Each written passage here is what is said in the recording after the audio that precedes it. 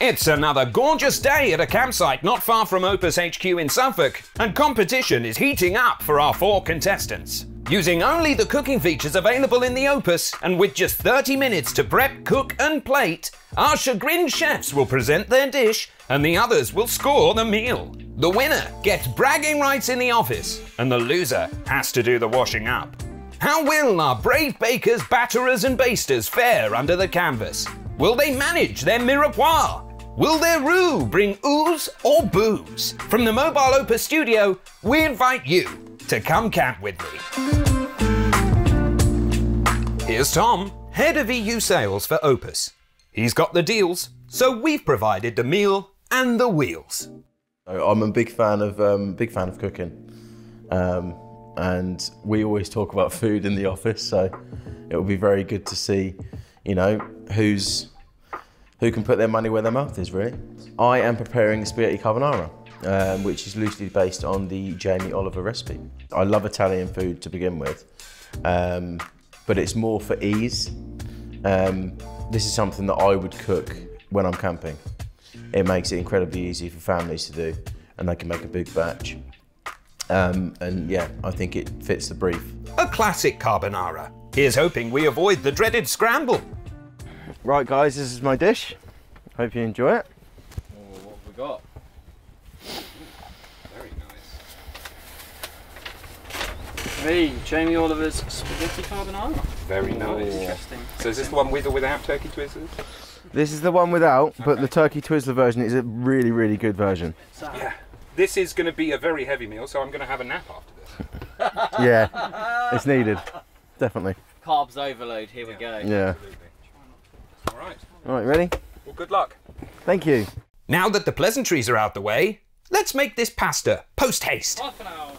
3, 2, 1, go. Oh.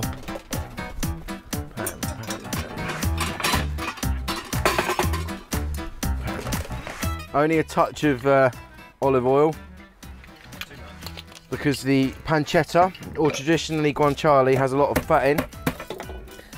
Traditionally, there's no garlic in carbonara. Okay. However, I'm a big fan of garlic. Not a recipe for when the Draculas come to visit then.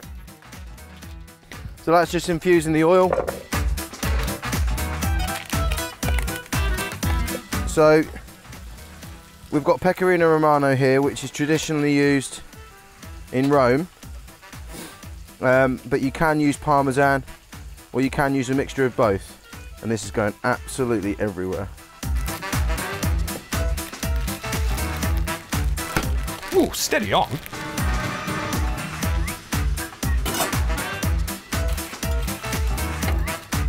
Salt your water beforehand, not while the pasta's in. Oh, bloody hell. We do have a new Italian dealer. Hello, Joseph. So I'm sure he can put his input on this. And I'm sure what I'm doing now is going to absolutely shock him to high heaven. But well, I'm attempting to do it the traditional way, and this pasta's going to take ages. By the way, is it on the highest heat? Or is it even on? Assistance, foul play. Teamwork.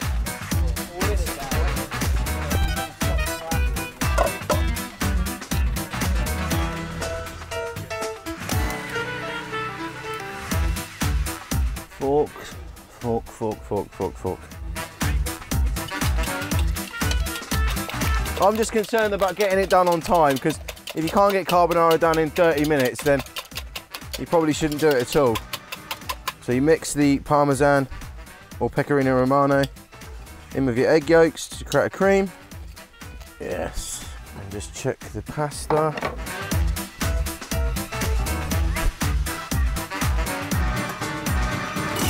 How's the pasta doing, Tom? Raw. Get that lid back on, boy. Incredibly raw. Pancetta's going really nicely. It's getting crispy, which is good. Oil's infusing with the garlic. We're rocking and rolling. Now, it'll probably take me 20 minutes to grind the pepper in here. We've got a boil on the pasta. We've got a boil. Oh, yeah. Lovely. Oh, lovely.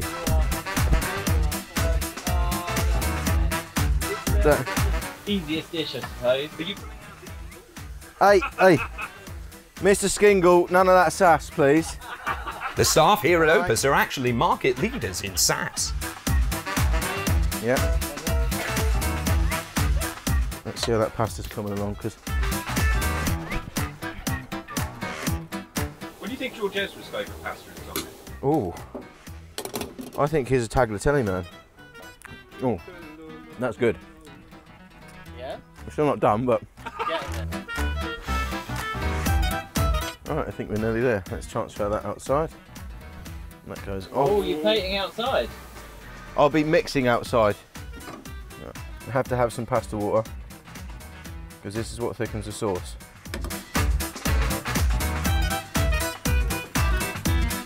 Look at that concentration. No absent-minded tossing here.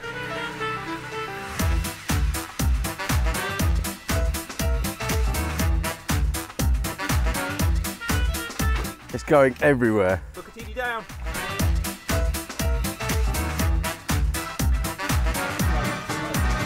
Done. Hey! Well done.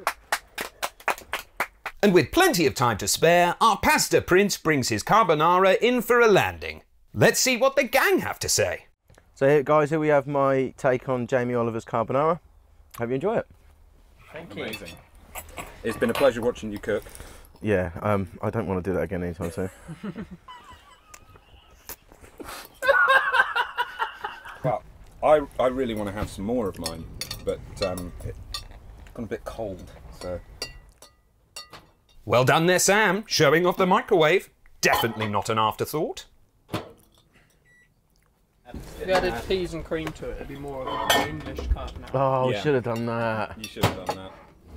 If my grandmother had wheels, She would have done bike. Absolutely amazing. Yeah, very good. I think the bowls speak for themselves. Very good. Completely empty. To be fair, I would actually. Good job. It was delicious. Yeah. It was good. I'm happy with it, but a bit salty. Other than that- That's it. Other than that, fine. Yeah, but I mean, you cook something that's a reflection of you. It's wholesome, warm, and slightly salty. Yeah. I can't agree more than that, really. Yeah. There we go. Another contestant down. I wonder where the scores will land. Yeah, very good. I think that he did it justice. I think it was a little bit too salty, but really nice flavour. I thought it was really good. I thought it was slightly too salty for me, but I don't necessarily use a lot of salt in my cooking at home. But yeah, really enjoyed it. Really nice crispy pancetta. Yeah, really nice homely cooked dish. You could taste the intensity of Tom's cooking technique in the meal.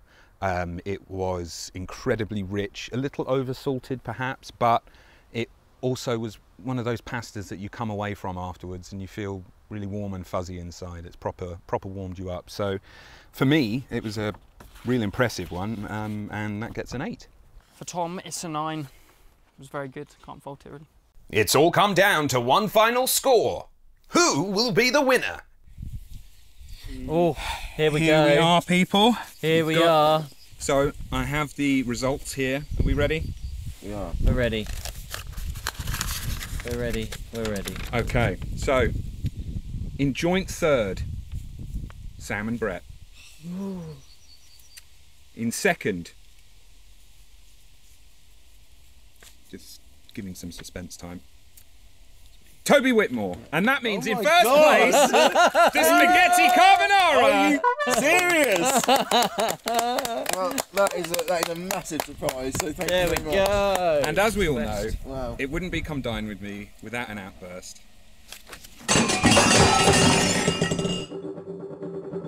Don't be silly. We've all got to work with each other in the morning, so it's handshakes all round.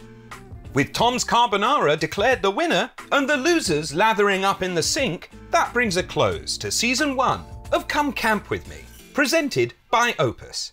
Thank you for watching and happy camping.